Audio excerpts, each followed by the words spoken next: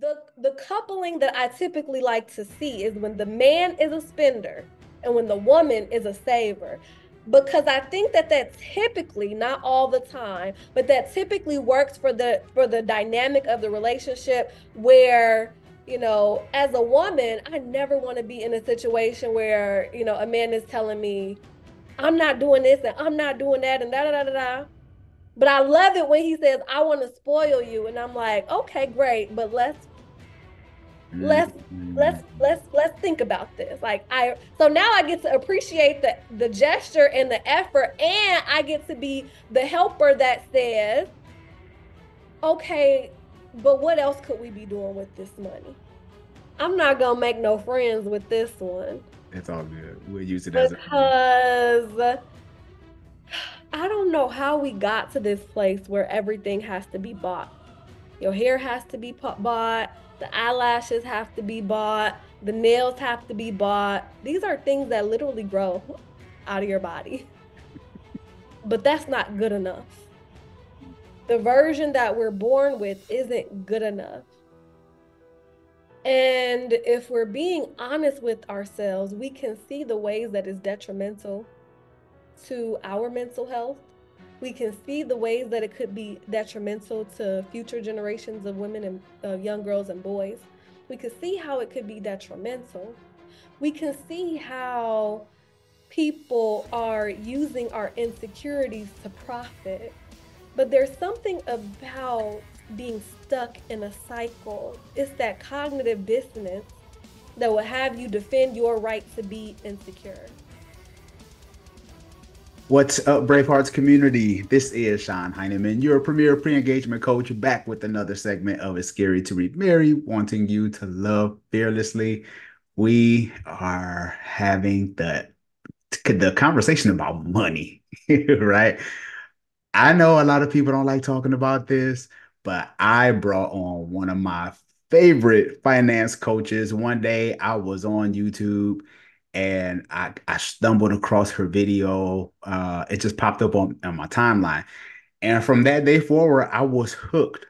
Uh, Love the content. So this is a big one for me. I know you are in for a treat as well. Today, she helps working professionals finally crack the code to six-figure wealth. I love that. Bravehearts community, let's show some love to Tasha K. How are you doing this evening? I am doing wonderful. Thank you so much for having me. I love the work that you're doing. I gotta say that. So it is especially heartening. And so I'm really excited to be here. Oh, for sure. Yes, we're going to discuss finances and some of these videos that you did. I was looking at some of these topics. I was like, she went there. I even did a I reaction. always say that. Yeah, and we have to talk about these things. There was a we're gonna jump into it, but I did a reaction video to it. And of course, people gonna be people, and I want some of the Bravehearts community and those who are watching and listening, leave a comment below. Would love to hear what you have to say on this topic dealing with money. First of all, I want to jump into this because I want to honor your time. What was your childhood like, and what made you become a finance coach? I grew up on the south side of Chicago. So I feel like that should say a lot. Like that kind of sets a certain type of stage. I'm from the Wild Hunnets. If you know, you know. And I grew up in a very poor community, one of the poorest counties in the United States on the south side of Chicago in the hood, and I had a ball. People act like the hood is like, the worst thing ever, but there are so many positives and benefits of growing up in the hood. You walk outside, your best friends are there, your cousins are there, family is all around. You can walk into your neighbor's house, like that's your auntie. You go to your friend's house, that's your second mom. Like the community is untouched. However, I definitely experienced poverty. And so from a very young age, I decided that there were two things that I needed to focus on. This is when I was 5. I was like, you know what? It seems like education is important for me to be able to have more freedom in the future. That's when I was 5. When I was 10, I was like, I think I'm gonna need some money too. And that at 10 years old, that is when I started creating financial systems. So when I look at the things that helped me to get to where I am today, it was absolutely reading, having mentors, and just really being focused and taking accountability, even as a young person, for my own destiny. Wow. You took accountability as a kid. I did. Because, you know, by today's standards, that's almost like a curse word. You know, you talk about accountability. And I remember the day. I remember the day I decided to take accountability. I was in preschool. Mhm. And my mom was picking up my report card. She had came, it was report card pickup day, and I was so excited because I've always been an overachiever. I'm like, she about to look at these A's. And my teacher pulled her to the side and she was like, excuse me, Miss Marshall, can I talk to you for a second? And I heard the teacher telling my mom that I had too many absences and that if I continued, that I was gonna fall behind. And I was just like, oh no, not on my watch. Like Tasha's not falling behind. Behind is a word that doesn't relate to me. And so I was like, I guess I'll have to make sure I start getting to school every day. And I could have been like, well, it's my mom's responsibility. She has to do this, she has to do that. But I'm like, if she don't, who's gonna suffer? Me. And that was the day I decided to be accountable for myself. Wow. You said that as a kid. There's most adults that that can't say that today. It really do be like that today, don't it? Oh my God, that's amazing. Okay, well, we're gonna jump into this. I wanted to talk about the video you did, The Dark Side of Black Girl Luxury. Okay. What inspired you to discuss that topic? Black women are overworked, underpaid, and often underappreciated. And what I see is that we prop up every major industry. When I look at what happened in the natural hair community, where Black women were going on YouTube and starting this huge movement, and then what happened was these big companies came and co opted, took their formulas, took their ideas, and started making money off of it.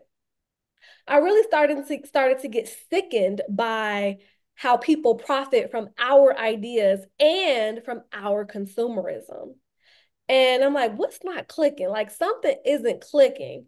And we're bastardizing this idea of luxury and bastardizing this idea of a soft life, and then allowing people who would oppress us to use it against us. And I wasn't okay with that. And that's what prompted me. And also, I see people going to war over this on social media. And I was like, okay, let me talk about this with some nuance and grace and understanding. Yes, for sure. Because there were some things that you said. You said comfort, convenience, and authenticity. Black women looking for rest, relaxation, and ease, which is uh, looking from the title, you would imagine like, uh-oh, the dark side of Black girl luxury. But when you take a different perspective on it with that, I was like, oh, that's really good. Like you said, overworked. I mean, I only can imagine because even with my wife, like we have three kids here, and two of them have autism, and I mean, we just trying to make it work. She working, I'm working. She got doctor's appointments set up and all these other things. We got to clean the house, mop the floors, and so there's so much that go into it with taking care of kids, and like you said, overwork. So I'm glad you took that approach. There was a quote that you said, "The way Black women spend their money determines the rise and fall of entire industries." Can you talk about that a little bit? Black women and Black people in general, like we buy stuff. We buying lotion, we're buying hair care products, we're buying cleaning products. A lot of people don't. So they have entire departments around what are Black women spending their money on. They Mm. have entire reports around what are Black women spending their money on. And they are co-opting Black women ways of being, the ways that Black women talk, just co-opting it as a marketing opportunity to market to Black women and get more of their money. And I thought it was important to look at both sides of the spectrum here because when we talk about Black girl luxury, we have to talk about the fact that Black women deserve luxury or that Black women deserve to experience the things that they choose to experience. But then the other part of the conversation has to be in what ways is it to our benefit or to our detriment? Because it's not as if these things are beneficial or detrimental in and of themselves, Mm, but it's more about how are these things being weaponized against our bank accounts, the things that we have already worked so hard to build up. Black women, especially, we've worked hard to have the education and have the debt to prove it. mm, Right. And then now we're going, they've already gotten us on this side of things where we already spent a lot on the education that is not paying us the dividends that we expected it to. But we've already worked so hard, and now we have this sense that we deserve to be able to enjoy our lives. And we're in this soft season that's costing us a lot of money. And I want people to know that when it comes to luxury, who gets to define that? And I want us to reclaim our ability to define it for ourselves instead of allowing others to do it for us. mm. Yeah, because when I think of luxury, I'm thinking just the first thing, just unconsciously, I'm thinking uh the trip to Aruba or the expensive car or the super big house and there's only one person living in it. That's what I'm thinking luxury. I'm thinking the purse and the shoes and even with men too, because I know you pointed out too. You said about this is just not a woman's thing, but but men too, with the Jordans and stuff like that. Because men, and I've been guilty of it, right? Got their shoe collection, Shoe collection, their ridiculous. cologne collection. Cologne, yeah, I'm guilty. I got all of it, right? So I know what you're talking about. I get it totally. I wanted to. There was a. You have so much great content. You talked about the 7 Black American habits keeping you poor. I think I watched that video like 3 or 4 times. And I want to quickly kind of go over the 7. You don't have to go over them in detail, but I just kind of want to name them. You said not having a budget. You said Uh-huh. you said distrust financial institutions. I thought that was great. We don't talk about that, right?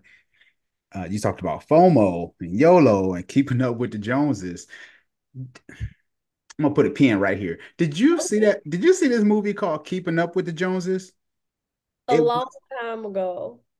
Yeah, when they kind of like ran this test to kind of see if everybody would emulate what the neighbor brought in into the neighborhood. Actually, I don't think I did see that. Okay, okay. Yeah, it's maybe probably came out in like 2005. It's an older movie, I but it's have to put a note here to take a look at it. yes. And it was basically an experiment to see if everyone else in the neighborhood would try to copy what this one company they bought this family to come in and have the nice car and all the latest stuff. And slowly but surely they started to change the neighborhood because everybody was seeing what this one couple was doing. So it was an experiment. Um, thought And it was that's how it is for us. People don't know. A lot of these people that you see on YouTube that look like everyday people, they are, you think that Bobby, whatever her name is, girl, is an industry plant. It is the random people on YouTube that look like normal everyday people or the people who are on TikTok. Their whole purpose is to get you to buy and to try to keep up with somebody else, but you thinking they just a normal regular person.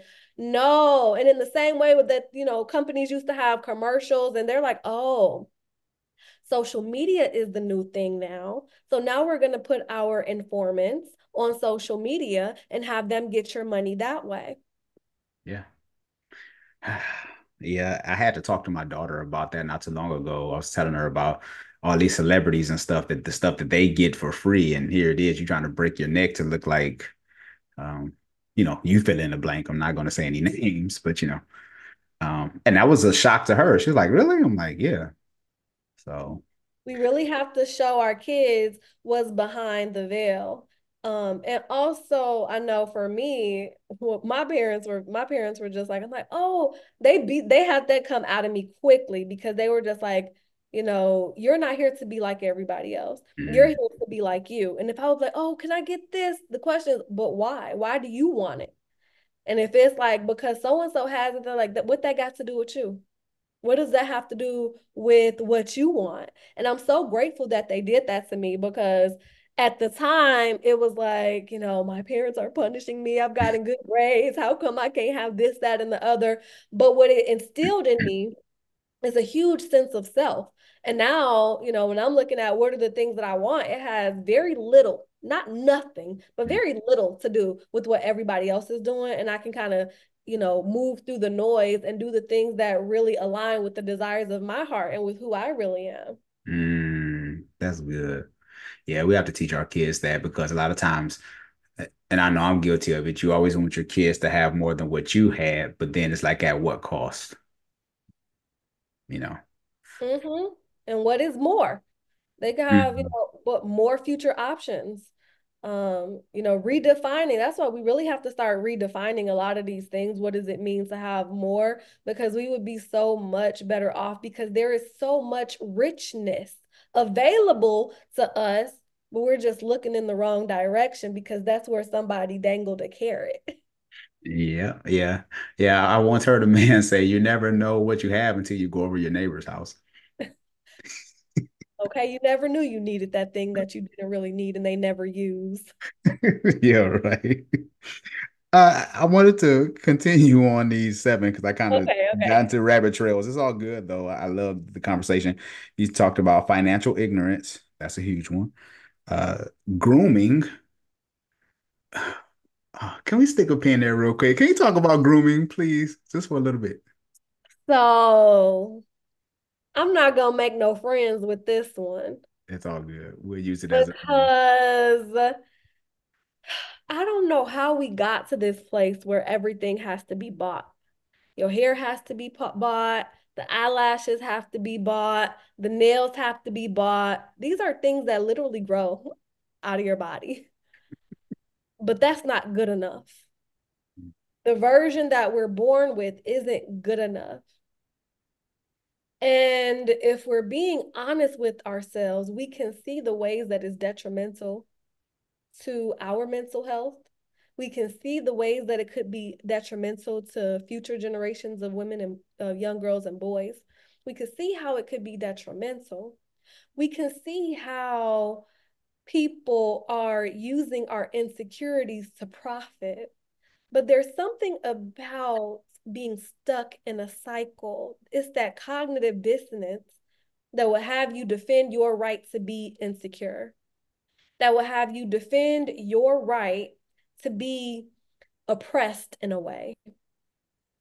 And you don't really want to deal with that because there's something very gratifying about being able to do that thing, being able to get your hair done, being able to get your nails done, you know, being able to do all of that. And then we say that it's self-care when where is the self? If it's self-care, you do your nails, do it yourself, like that's maintenance.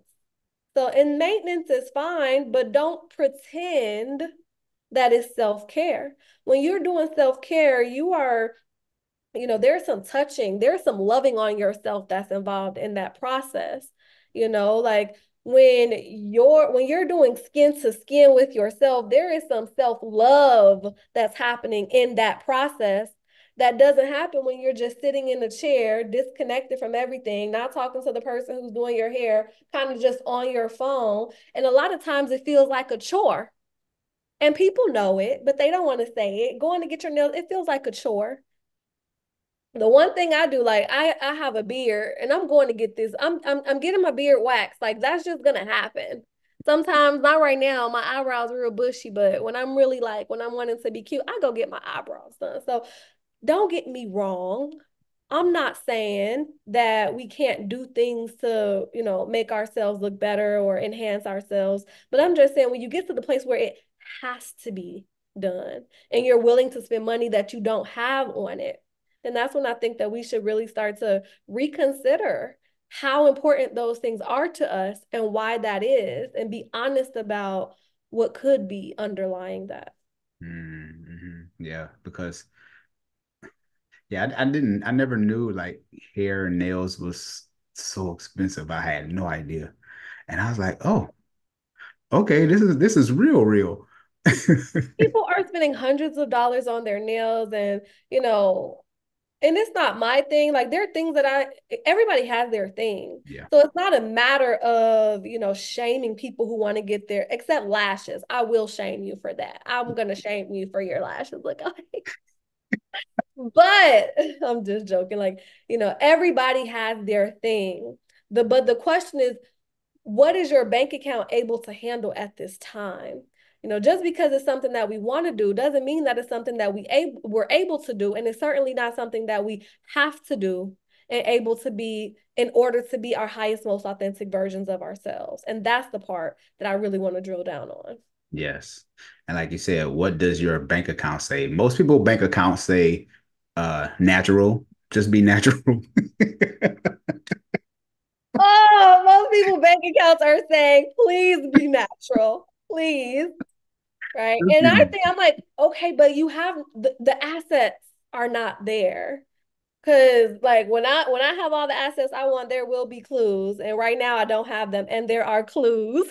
Like there you can see like the eyebrows are bushy today. Like, but also I was raised to love myself. I had a mom who was just, you know, she loved herself and men loved her, and she never gave me any indication that it was because of anything that she had to do to herself in order to love herself or in order to be desired by others.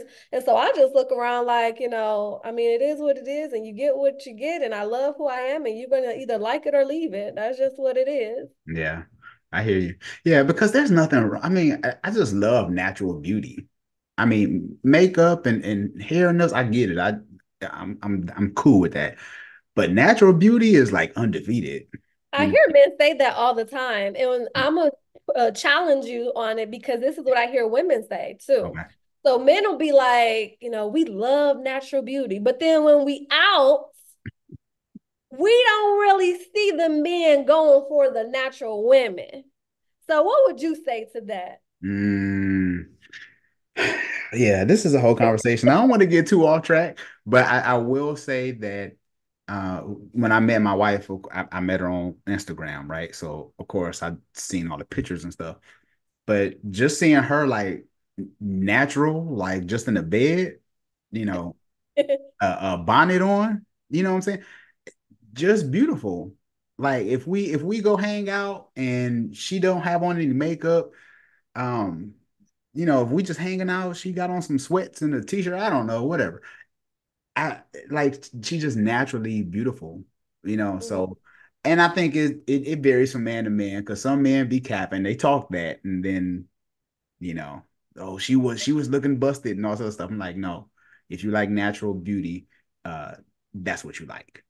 I feel you because I'm the same way. Like when I'm looking at people, I like to see them raw. Now, not beat down, broke down, Right, like, but right. just like, like, wow, you look like a real person. And I really resonate and connect with that. And I don't know, like some people may need to hear that and to have that confidence in order to be their real, raw, authentic selves. And then some people are just like, I want to be made up. And if that's your thing, that's your thing. But what we're looking at is what is the bank account able to support right now? Natural. For me, for sure. And it's just my vibe. Yeah. Oh no, hey, I would rather have some money saved in account than me looking fly and broke. And that's my thing. I'd be like, I like my money. I'm like, y'all don't like money for real. Y'all don't really like money.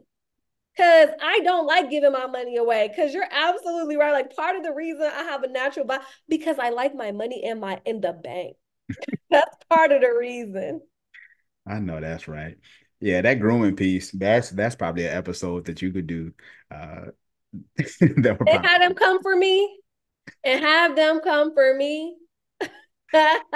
I will. I'll send them your way. I'll be like, no, but I'm with you on that. And then the next one you said expensive habits. Ooh, that was crazy. I was like, wow. And you talked about the hookah and weed I'm and guilty. Not a alcohol. I be going out, a hookah is $50. Really? In Atlanta, you get a hookah that's $50. Ooh. So if you do that once a week, that's $200 a week. You get some drinks on top of that. And that's like, yeah. So depending on what your habits are, it'll run away with you before you realize it. Wow. Yeah. And then I also garden. So that's an expensive hobby. Buying all these seeds, buying the pots, buying all the different things that I need to be a gardener. Then I produce one little lettuce, like I harvested two green beans today. Like, okay, great. I can't even feed my family with two green beans. Can't even feed myself for one person. Like, I'm just waiting for the rest of the green beans to come in. Oh my God. Yeah, that's it. Oh, expensive habit. Because I know for me, I love me personally, I love like marketing. With running this YouTube and running this business, running the coaching, I will spend some money on marketing. And I think that's my thing. I'm just like, ooh, okay, this in the budget. Oh, I done probably went over on the budget a couple of times, or knowing I went over the budget a couple of times, just spending money on marketing and just so much stuff that go YouTube But the thumbnails way and that you're talking about it is like, so if you're spending money on marketing, the way that you're talking about it does have it sound like a habit, but it should be like, okay, but what is the ROI from that? That's the conversation. That's the part that moves it out of I'm just toying around to okay, what is this investment actually doing for me? that is very true. And that's a conversation. Ooh, we can have offline. Always something, always Always. direction to go in. Oh yeah, for sure. And then you talked about giving money away.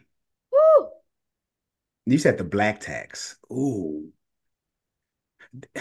I was reading I think it was on in Forbes. It was either Forbes or Psychology Today. I can't remember off the top of my head, but they talked about how black people are the most responsible for their families when it comes to money.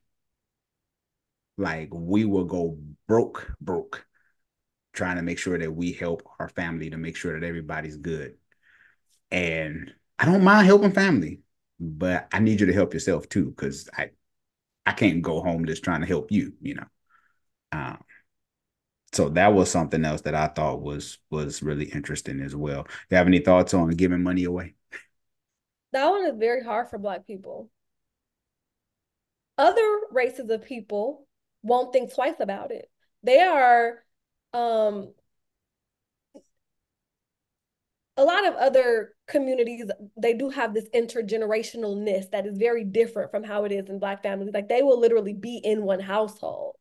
But in the Black community, it's not even specific to Black family, Black friends, Black church community, Black kids in the neighborhood. I remember when I was younger, we would all go have breakfast at one person's house in the neighborhood, and then we would all walk to school. Now I have breakfast at home, but a lot of people, if they didn't have breakfast, she's like, who needs to eat? You just raise your hand. We put sausages and eggs on the stove. Yeah, Who needs to eat? Don't none of them kids belong to her. yeah, yeah, But it's that type of giving. You go to church and the church needs something. The people in the church need something. They taking up an offering for something. Everybody coming up off their money. And this is very beneficial and necessary, but it's also like you said, but what are we doing to help ourselves? And the way that I think about it is number one, it's a beautiful part of our culture where we're so willing to give. But the other side of that is we have to have some follow-ups in place. Like my thing is, okay, the first time you ask me for something, I'll give it to you. The second time I need to see your budget mm, because I need to know how I'm going to make sure you don't come to me again because that's not going to work. mhm. That is not workable for me. Another thing I do, I have a family pot. Okay, this is how much money the family pot has in it. When some money is there, you can borrow it. You can pay it back if you can, don't pay it back if you can't. But when Mm, somebody else needs some money, you know, if I haven't had a chance to replenish the pot, it's either there or it's not. Period, point mm. blank. So That- that's kind of some things that I have in place to make sure that I'm able to give, but I'm Mhm. not giving to my detriment. And I just also want to make sure that we're honoring the Black community because I think that's something that we don't talk about enough, which is, how giving we are. And that is very special, I think, to our communities. Yeah, I agree. We love hard, we look after everybody. Even when we don't love, my sister be asking me for money. I am not happy with her right now. Like, oh, can I have it? Girl, get this money and leave me alone. I hear you. I hear you. This is one right here. Uh, You already know. And we have to talk about this. do we? Yes, yes, we do. Because I have you on the show and we got to talk about it. Having unprotected sex, making single mother households.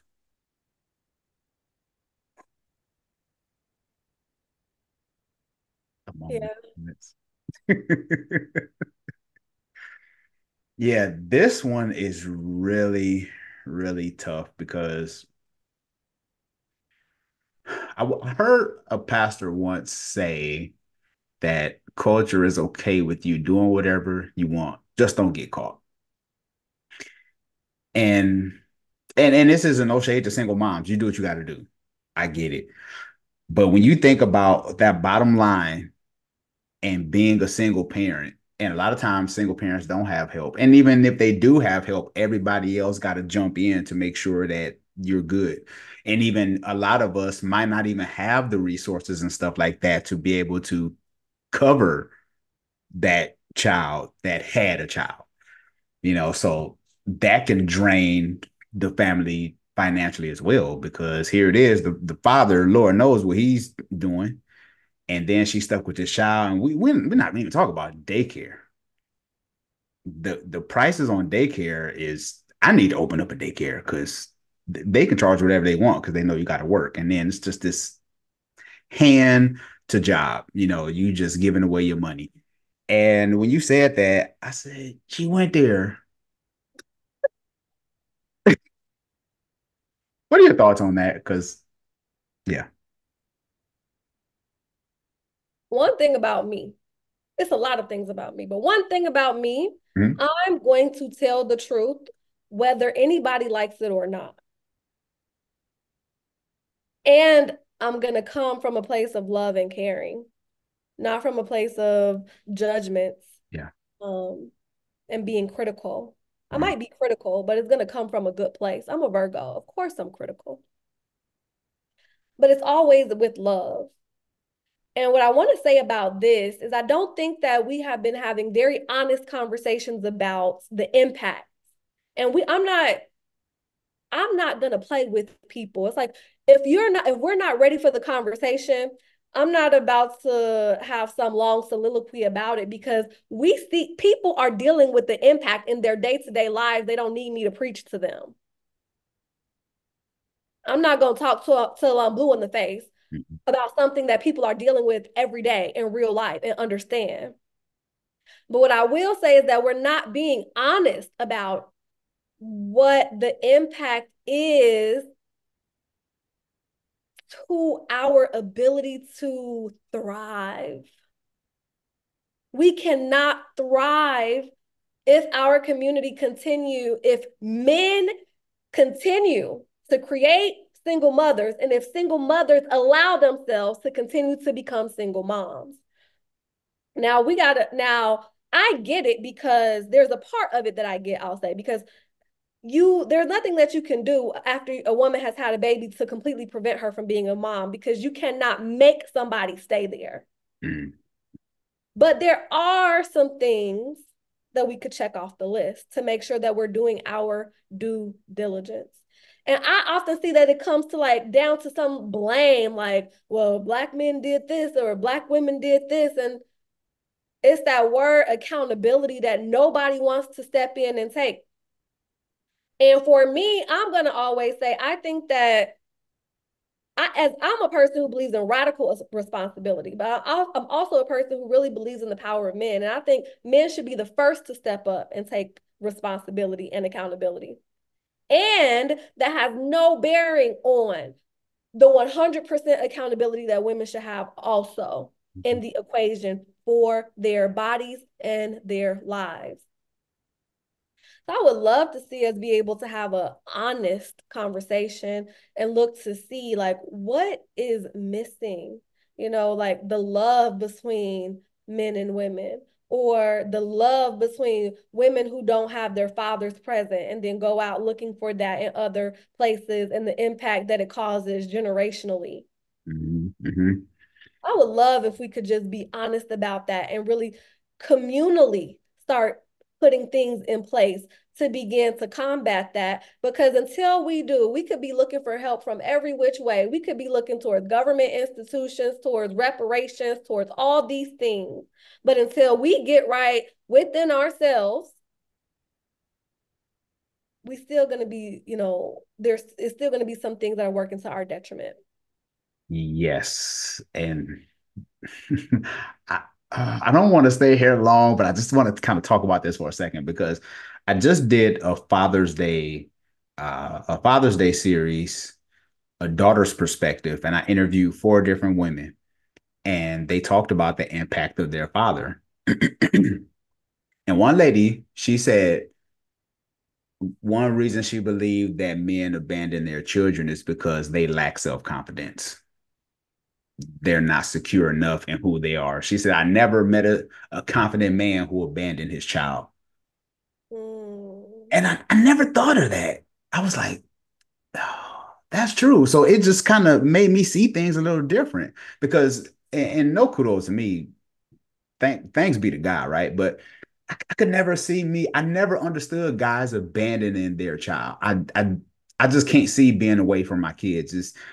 It's just not in me. Like I don't know how I can wake up every morning and like know that my child is just I don't know. That's I don't know. Some guys probably cut from a different cloth. I don't know what they got going on, but I could never.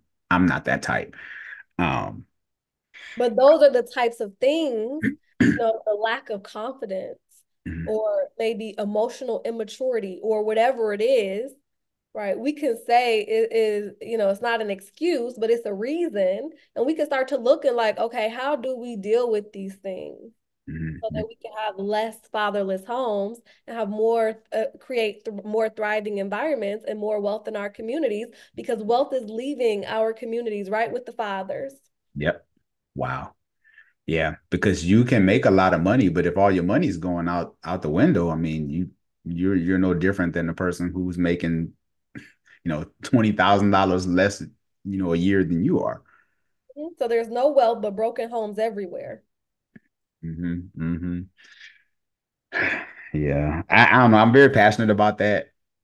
I don't know about men who don't want to be responsible. I get frustrated with that.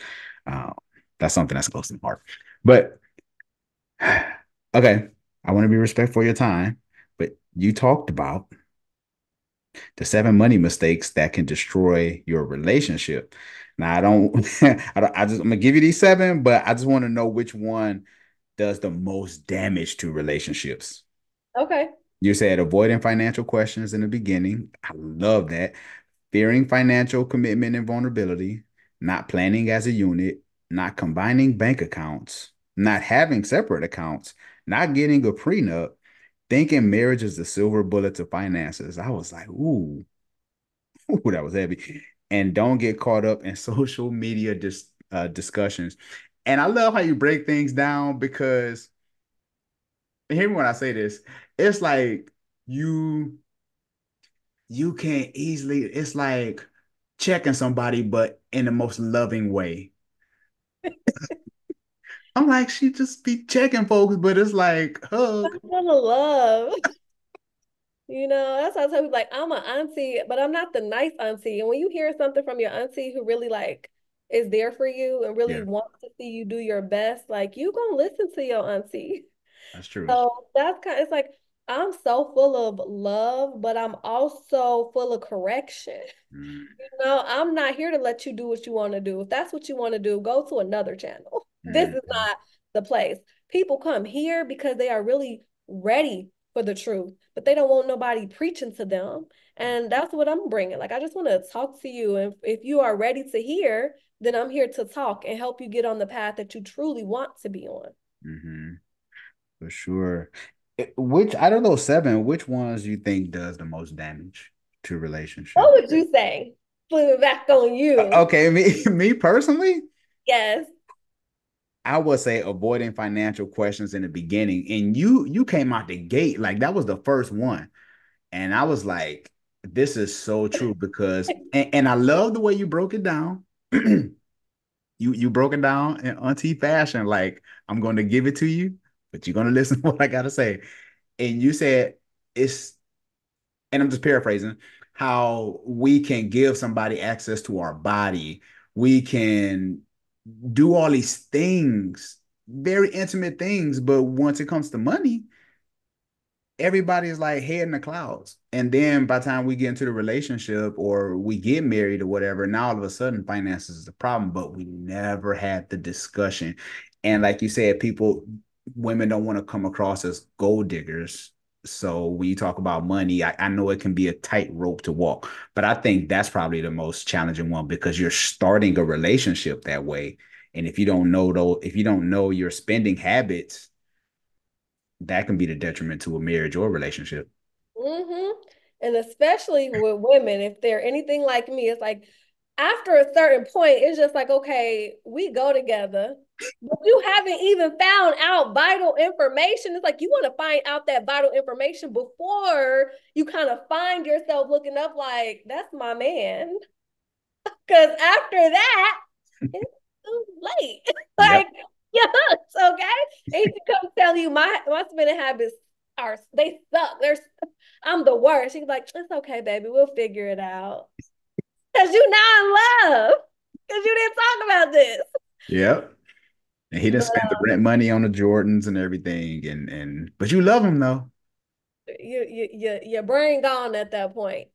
The love is blind at that point. That's why I say get it early before those feelings start getting their hooks in you.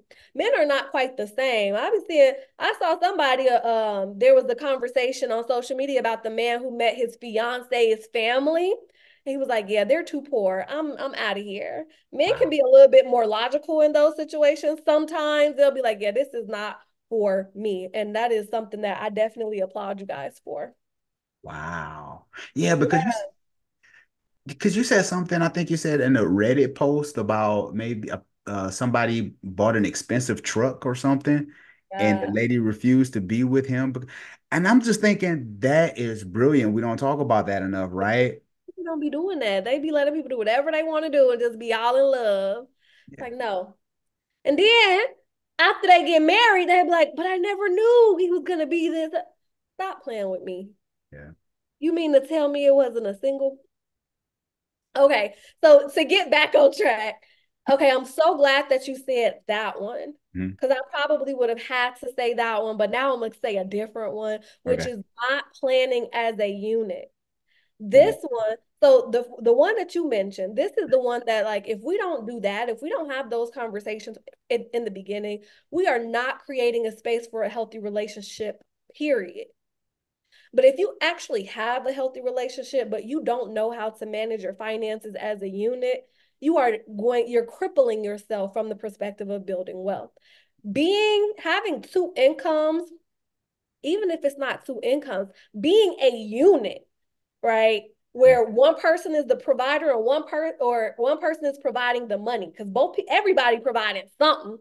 And Yeah. where one person is providing the money and then the other person is providing other areas, that is a unit that has to be maintained and managed in a certain way as well. So being mindful of what the income is looking like, what the outflows are looking like, how we're managing the accounts, and what the goals are as a family. And you can have your individual goals too, but the family is what takes precedent, right? This is now family incorporated. And you have to act accordingly if one of your goals is to build wealth. Now, if one of your goals is not to build wealth, it's going to show. You're going to have a lot of stuff and no money, Hmm. no assets. Hmm. So this is the one that I think like for those people who are doing well and they are in healthy relationships and they do have loving committed families, but they're still not thriving and building wealth, this is typically the reason. So can a spender and saver exist, or do they like can they be opposite, or do they have to be of do they both have to be savers, or what is your opinion on that? Okay, so spenders should be alone. That's I'm just kidding. I'm just kidding. The There's some truth answer in that though, though. right? The answer though is flexibility. Okay. If people are not my real response is that if people are not flexible, they should be alone. Right? Mm, If you are not able to be in flow inside of the relationship, it's not going to work. The coupling that I typically like to see is when the man is a spender and when the woman is a saver. Because I think that typically, not all the time, but that typically works for the dynamic of the relationship where, as a woman, I never want to be in a situation where, a man is telling me, I'm not doing this and I'm not doing that and da da da da da. But I love it when he says, I want to spoil you. And I'm like, okay, great, but mm, let's mm, mm, let's think about this. Like so now I get to appreciate the gesture and the effort, and I get to be the helper that says, okay, but what else could we be doing with this money? I don't want my partner to come telling me, let's do, I know I said I was gonna do this and this for you, but I think we should do something else instead. Now I'm gonna be like, wow. but when he says, I want to do let's do this, let's do that. I'm gonna spend this money. And then I can come and say, let's reel this in a little bit. Let's be a little bit more responsible. Let's plan the money like this. And then I can multiply whatever it is that you're bringing to me or whatever it is that we're bringing to our pot. I really like that dynamic. Mm, However, it doesn't matter if who is the spender and who is the saver if there is flexibility in the relationship, where you're able to hear each other and create a plan accordingly. And when you do that, my recommendation, this is why I think everybody needs to have a family account and everybody needs to have separate accounts. And you just make decisions about what to do with the money based on the goals, and then the spender can spend their money however they choose. mm, mm, mm. Wow, that's yeah, I'm gonna have to play that one back. That is so good because there is something about, and I'm not putting all the responsibility on women. I'm just saying, I do believe that the woman who is, and not saying that the man shouldn't be financially competent, they should, right? Sure, But absolutely. I think with women, I think because women have so much influence, whether when it comes to buying a home, things that she like, things that she prefer. If you're trying to look out for your wife and stuff like that, you want her to have, nice things. Right. And for her to have that discipline and be like you said, what else could we be doing with this money? That's powerful. It really is. Mm. And yeah, and like the lifestyle most of the time is going to be up to the woman Yep. most of the time. Yep. So if I'm looking at a house, it's like I'm going to decide how low we can go based on what I'm comfortable with. Mm-hmm. Yeah. And then your job is to oblige me. I'm just kidding, but I'm not. Yeah, because I believe most men want their wife or their significant other. I believe that most men want their woman to be comfortable. They want her to have the things Yep. that she desire.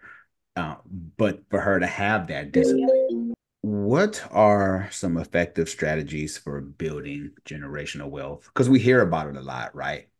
But what are some steps or some keys practically that we can do to create generational wealth? I have so many ideas about this, and I appreciate you for asking me this question. Um, One of the first things I think that we can do is focus on financial stability instead of wealth. Mm, Focus on being stable. And I think that sometimes when we focus on goals that are so beyond us in the moment, it kind of lets us off the hook of doing what we need to do now because we have some pie in the sky dream about what we're working towards. But if you start working on financial stability right now, it will require something of you in terms of how you're making certain decisions. mm, So mm, that's number one.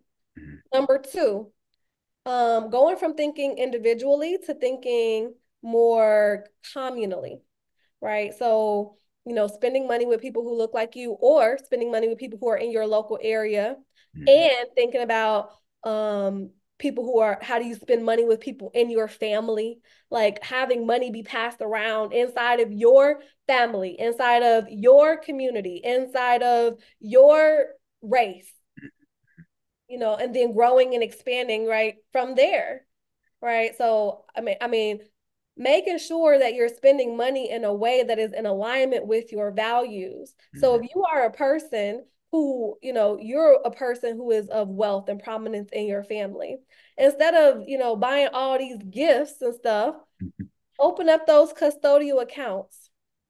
mm, Make sure that, people have the things that they need. So I'm a person where I don't buy a lot of gifts. Christmas could come, birthdays could come, Mother's Day could come, Father's Day could come. I don't buy gifts. But my nephews are coming to stay with me this week for the next 2 weeks. And when they come, I have a whole host of experiences that I want them to do and things that I want to teach them to make sure that I'm passing down a legacy, not a gift, but mm, a legacy. So thinking about how I operate inside of my community. And, my brother has a business. Am I sharing it? Am I promoting it? Just like there are so many things that we could be doing to make sure that we are benefiting each other as a community. I have skills, my am I using them to make sure that my siblings know how to build wealth? Am I using them to make sure that my cousins know how to build wealth? If you're a marketer, right, or if you have a YouTube channel, is there somebody in your family, a cousin, an aunt, an uncle, somebody that you could help them build a YouTube channel, help them monetize their skills, monetize their resources? So I know I said a lot of things right there, but the crux of number two is just being community minded. And mm, that can be with your money or with your time and with your skills. mm. Wow, that is good. Yeah, because you have so much good stuff. I just want to ask you all these questions because you talked about family, right? Yeah. And why is it that so many of us struggle with family supporting each other? Why does it seem like all your support come from strangers opposed to people that know you? Is it because they know you?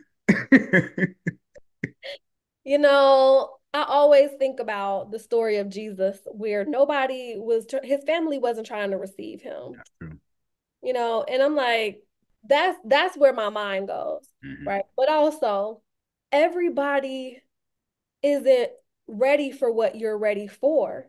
And a lot of times, the things that created you to be who you are the very things that created your family to be a different way, you know? Hmm. So things impact people so differently. So I'm a saver, but the things that made me a saver made my sister a spender. And Mm. so when I'm trying to talk to her about saving, she's not trying to hear. She's like, "Ma'am, can I please enjoy my life?" My parents told me, we grew up poor, and now she's not poor anymore, and she wants to be able to live her best life.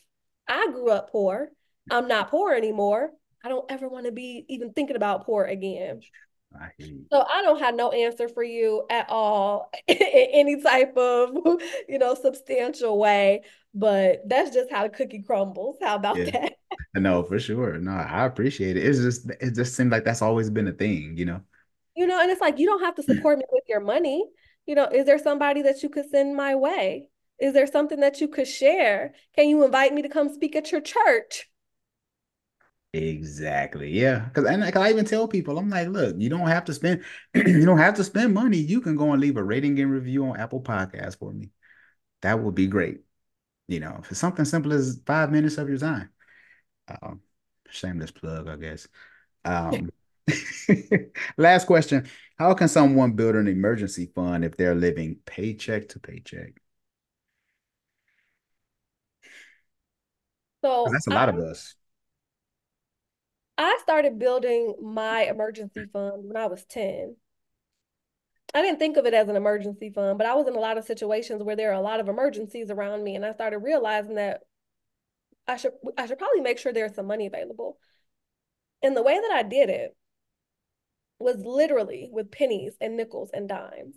So my mom used to have, those big pickle jars. Oh yeah. There would be pennies in them, and I would pour all the pennies out, and I would count them on a regular basis to make sure I knew.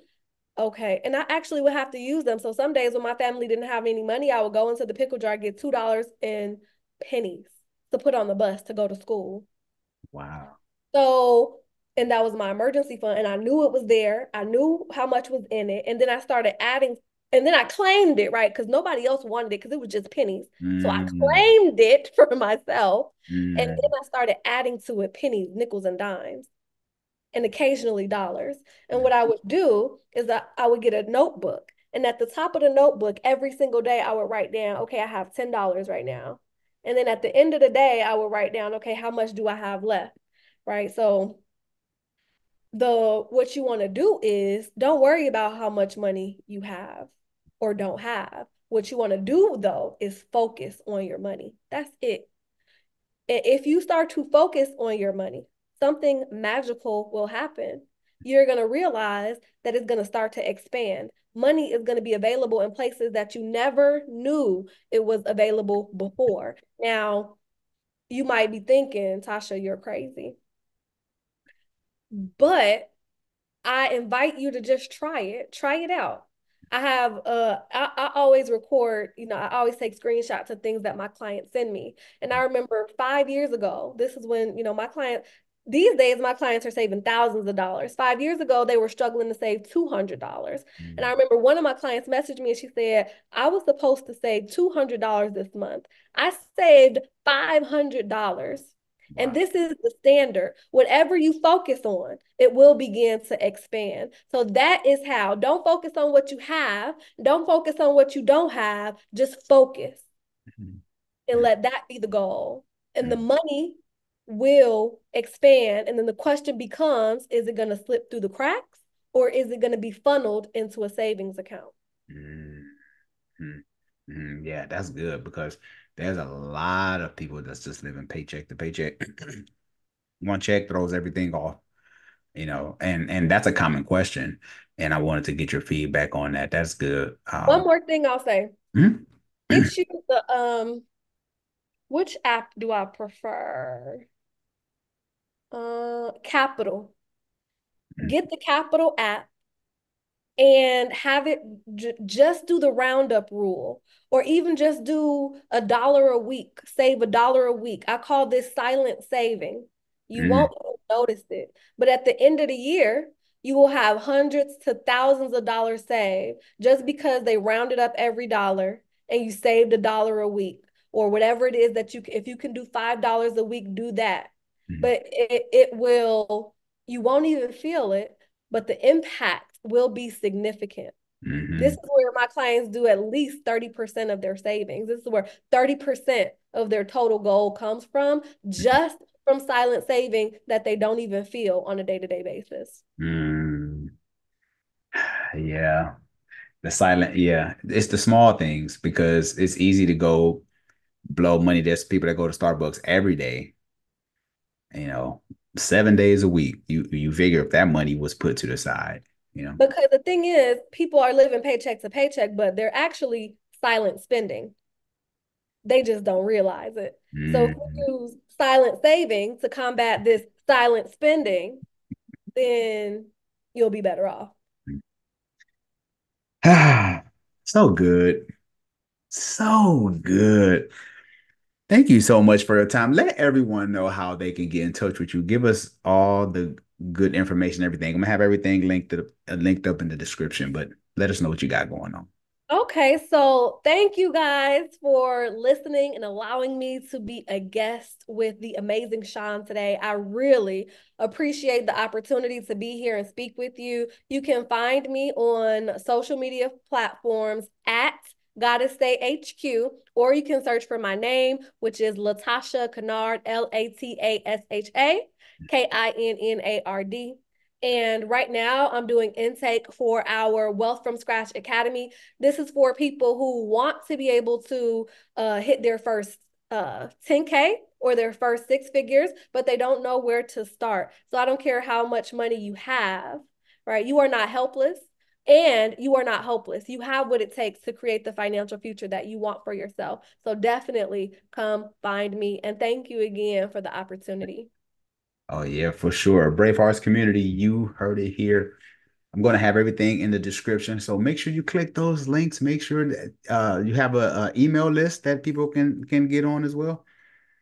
Absolutely. So if you find me on social media, especially over at Instagram, you'll be able to I have tons of free resources. So Mm, definitely make sure that you click that link in bio and it'll take you to my free resources. We have budget templates, we have ebooks, we have all mm. kinds of resources, free money mindset resources. So everything that you need to get your money right from the ground up. Wow. Well, Brave Hearts community, there's no excuse for you to get your money in order after this one because she dropped so many value bombs. So make sure that you get all those resources and make sure that you know, if you're going to hire her or get the resources, get everything that you need to get because we're talking about building generational wealth for our community. If you are watching this via YouTube, make sure you hit the subscribe button, share this with someone because you never know what people are going through. Somebody can be struggling financially, and this episode could be the one that can actually give them the necessary breakthrough. If you are listening to this via podcast, make sure you leave a rating and review. Would love to hear from you. By doing so, it will put you in a drawing for a free Amazon gift card. Who doesn't like free things? This is Sean Heineman with special guest Tasha K, and we are out. Are you a content creator, YouTuber?